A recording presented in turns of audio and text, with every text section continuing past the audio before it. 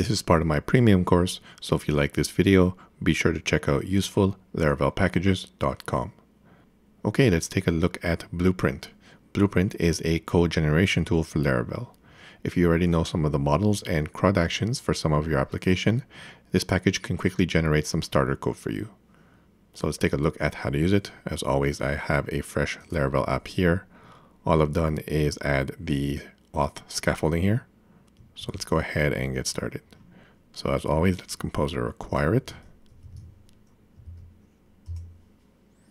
Okay, that's done. And if you look here, it suggests to install this package because it actually makes use of some assertions here. So you can install that if you want. Let's go ahead and do that.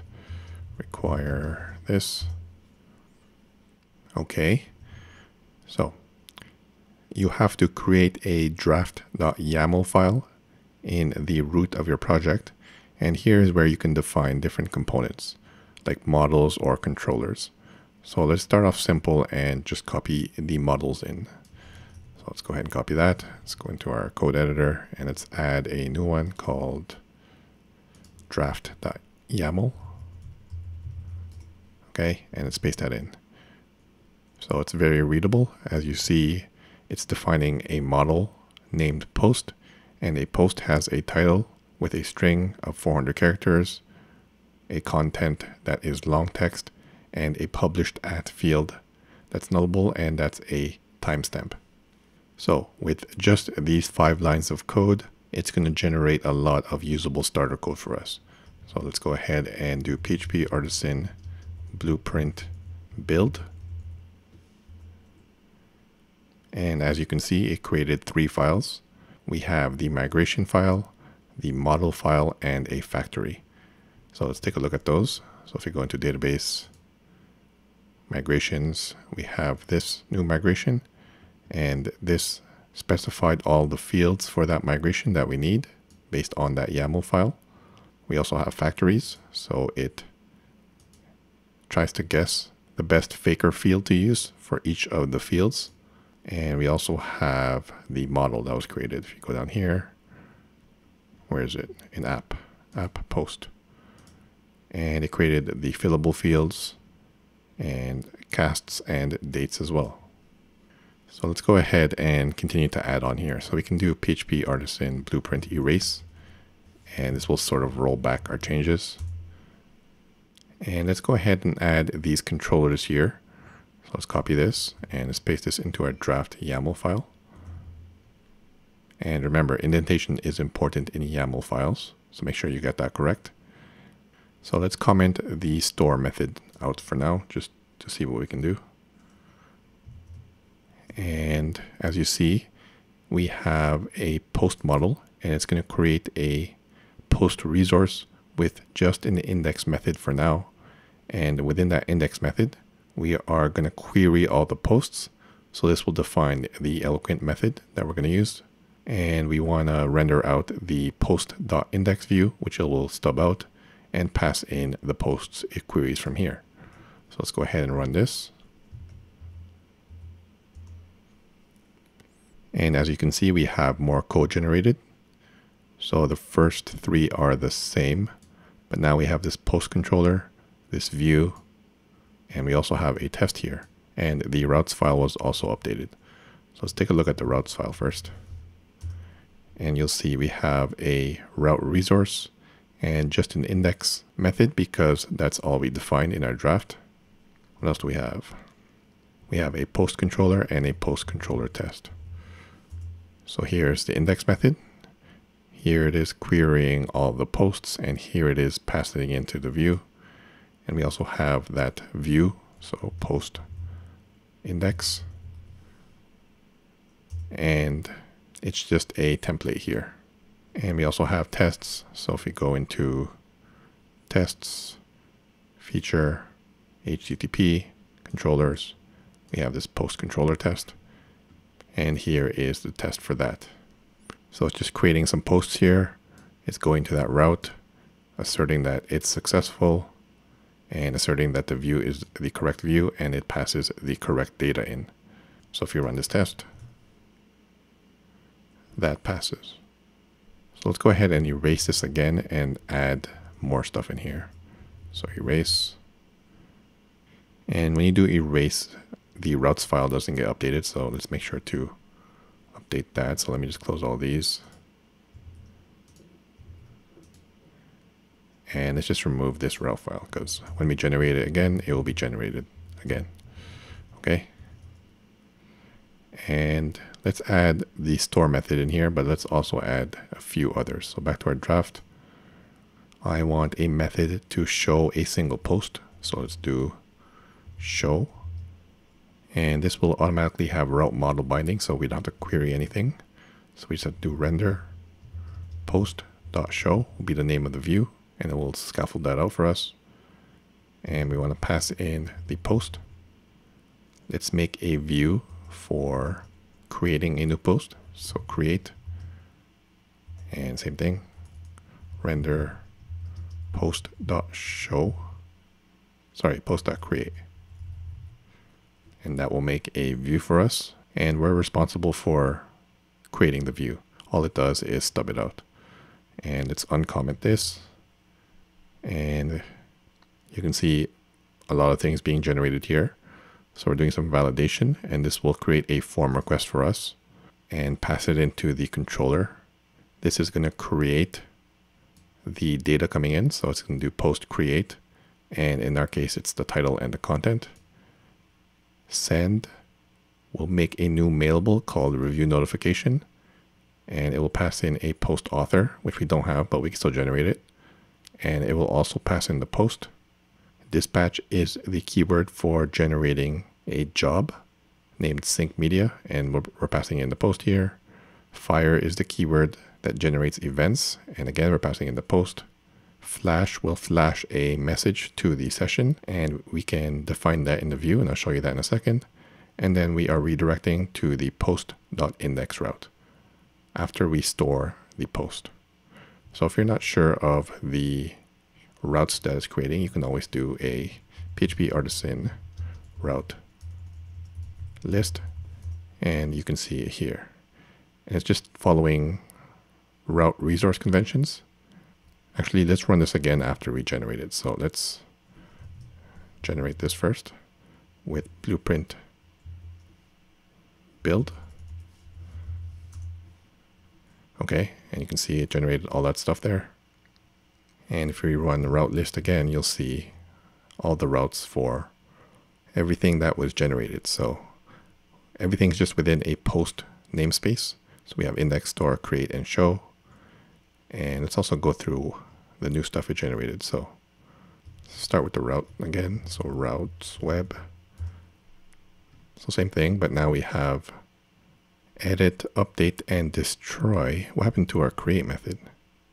Oh, sorry. It's actually doing except. So it's doing everything except these ones. I see. Okay. Let's go into our post controller again and see the extra stuff that it did. So we did index already. We did show is something we created. So again, it's just passing in the post here, and it's going to a view it generated. Create is doing the same thing, but it's just going to a create view. And here is where all that extra stuff happens. So we have some validation here, and that's in a form request. So if you go here, you'll see that it's validating it here with these rules. And it's creating everything here. Here is the mail that it's creating, and it's to post author, which we don't have, but we can easily add this if we wanted to. This is the job that's created, and it's passing through the post. And sorry, this is the mailable. So if you want to go to it, you can see it here. This is the job. If you want to go to it, you can see it here. And this is the event. Again, if you want to go to it, you can see it here. And here it is flashing the message to the session and redirecting back to the post index. So let's go ahead and run our tests here, see if that works. The mail test might fail. Actually, let's take a look at that first. So here are all the tests that it generates. So let's go ahead and try this out. So the mail one might fail because we don't have a post author. So let's try this. So post controller test 102. Let's see what's happening there. So right here. So it's not redirecting for some reason. So let's comment this out because, like I said, the mail's not going to work. And we can take out the mail faked as well. Let's try this again. All right, we have to comment this out from the post controller. And let's try this again. A test. Oops. Oh, it still runs. And you can see everything is passing here. So let's go ahead and try this in the browser now. So if we go here, we should have a posts route. Sorry, that's going to be post, I believe. And that's just because I didn't migrate. So let's go ahead and migrate everything. Let's try it again. Okay. And here is the stub for the index. So we have one for, I believe, 1. Oh, there is no post for 1. But there should be a form for create. And that should be all of our routes we can view in the browser. So I'm going to paste some code in for the form here to generate a post. So back here, let's go to our resources, views, and here are all the views it generated. So for create, as you see, it extends this default layout in Laravel. And I'm just going to paste some code in here. And this is just the code for, actually, let me just get rid of all this and paste that in. And this is the code for the form. So we have a form that posts to this endpoint. And that's going to be this method right here. And then we just have fields for the title and some validation here and the content. And here's the submit button. Let's see how that looks. Cool. And this should work. So say my first post, content here, and let's create the post. Okay. And as you saw, it did redirect to our index page, but that doesn't have anything in the view. So let's go ahead and create that or paste that in. So that'll be index. So this is simple enough. So I'll just do it here. So we'll put it in an unordered list and we'll do a for each.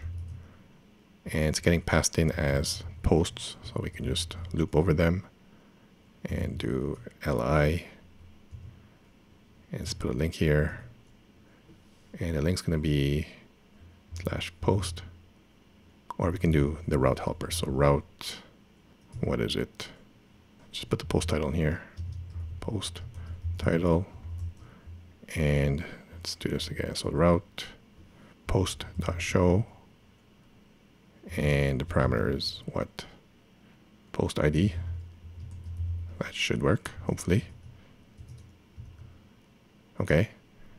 And if you go here, that goes to the show blade. Let's go ahead and do that one. And I'll just do this one quickly.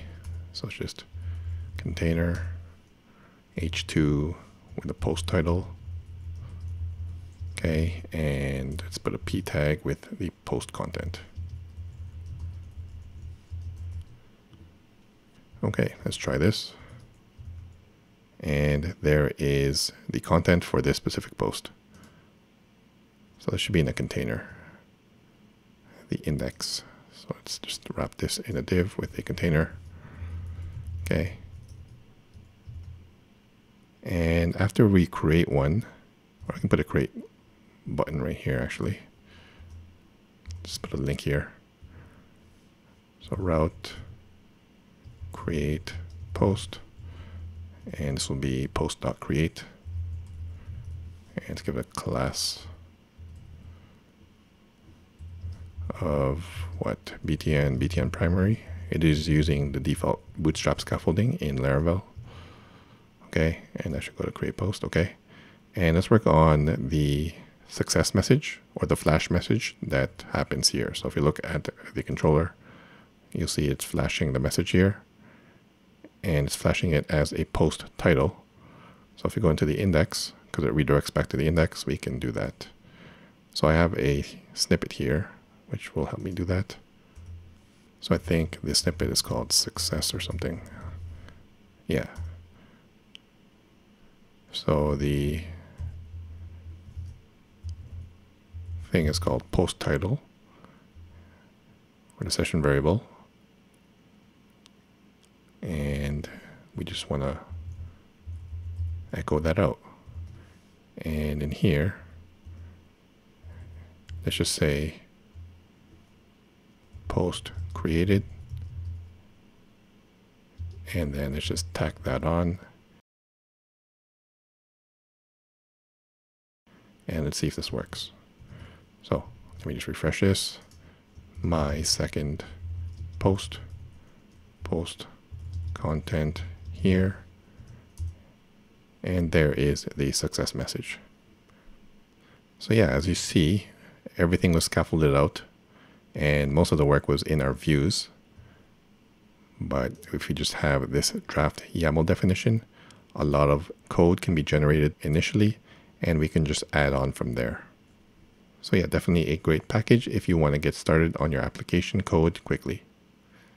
Please like, comment, and subscribe if you haven't already done so. Thanks for watching, guys. See you in the next one. Okay, thanks. Bye.